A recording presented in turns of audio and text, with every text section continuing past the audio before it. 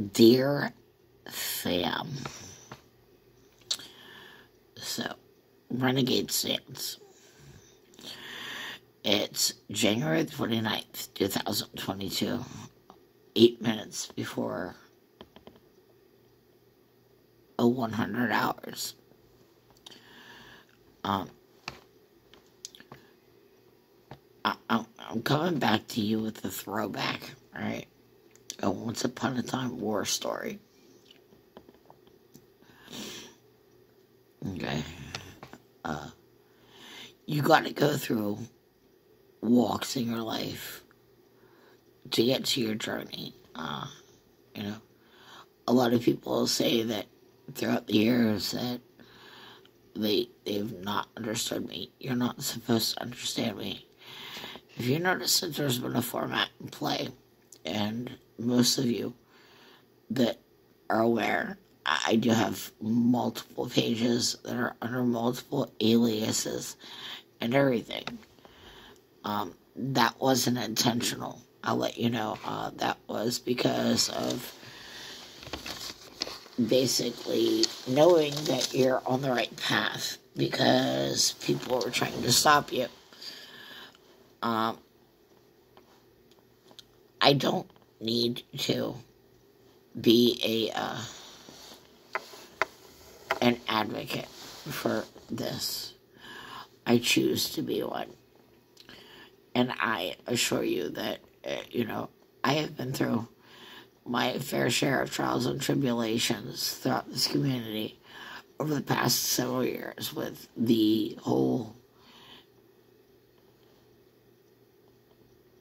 big boys situation. And the funny part is, I don't back down. A lot of people, try to troll me and bully me, and I pretty much stand myself, and I tell people casually that I don't care what they think, because deep down, I don't. In all honesty, I'm disappointed in the fact that you think that I do, because if I cared about you remaining my friend, then I don't care about your life, because I'd be more concerned in coddling you and being just like the other fake assholes that are around you. And I'm sorry to be, that blunt about what the people are that are enabling you and that are continuing to help you be deceptive in what you're doing. I apologize that I just can't sit back and watch idly as you do it. It's just not in my nature, right? I always said that music's healing for me, okay? And I never was asked what my story was. I've always volunteered to tell people my story, yet people were very judgmental and already biased on what they thought based on certain writings. So this goes to show you, don't sit there and judge a person based on their learning disabilities, because I already said change the narrative. There's a reason why. If you have an editor, which I always have had an editor, and that was to make sure that my punctuation and my grammar was on point. However, if you change one word, you can change the whole meaning to what you were sent out to. Sorry, the mask got me itching. It takes away from the whole message, okay? So therefore, I got very frustrated and decided that I was going to start writing my own things and show people about my capability of reaching out to other people. A lot of people got, all bent out of shape about this. It was like, oh, you don't make any sense, They've called me, retarded, that, all sorts of things. And the funniest part is, I've gotten so many people that responded to me that understood my dialect and also reached out to me that have the same diagnosis that I have, and have gotten a lot of insight out of the information that I share. A lot of you guys are also unaware that I speak a couple of languages. So therefore, it's kind of hard for me to sit there and, be trying to interpret, translate, and also talk to another person and punctuate all at the same time. I am but one person. So therefore, it frustrates me whenever I gotta constantly remind people that I do a lot more than just sit here and, am online. It's difficult to put yourself into circumstances like this, but you're able to. And when you're able to do that, then you're able to come to a certain agreement with yourself, and it makes it 10 times better. So, with that being said and done, I reflected upon my addiction and my past and letting it go. We're so stuck within remaining caught up in figuring out how to get back to the old us. We don't have a chance to realize that we need to get to a new us to begin to live. The old me does not no longer exist.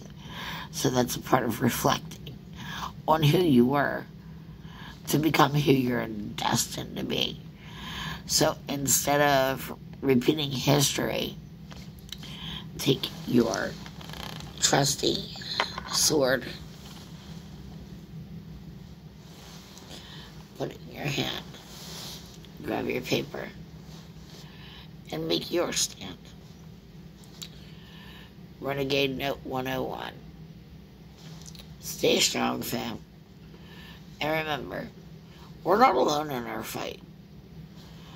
No matter how long that you sit there and you think that you've got to deal with the crap that's around you, you don't have to. You choose to. It's up to you if you want to be a victim and stay stuck in a revolving door, or you want to face everything and rise. And with that means facing your fear and doing what's best for you in order to move forward. Because in reality, nobody's going to have your six at the end of the day until you stand up and you have the backbone to have your own six. Because, quite frankly, if you're paralyzed and your spine's not working, no matter how much I carry you, you're never going to be able to walk by yourself. And if I'm already struggling, I can't continue to carry you. You've got to start and try to help make the initial attempt to stand up and fight for yourself. Who knows? Then again, I'm only a loose cannon advocate. I don't do much for anything. Actually, wrong. I changed the narrative because, like I said, I'm the one that holds the pen, and I'm the one that makes the choices in the end. You can be stuck in what you're stuck in, which is a rut, or you could be a mud wrestler and get dirty and then get back up and realize that you became a victor even if you didn't win, because you didn't back down and you gave it hell. So it's not a participation trophy. It's called a warrior's journey, because there is no winner in a war against something. You just got the ability to say that you made it through. So therefore, you got to start and figure out what makes it through for you.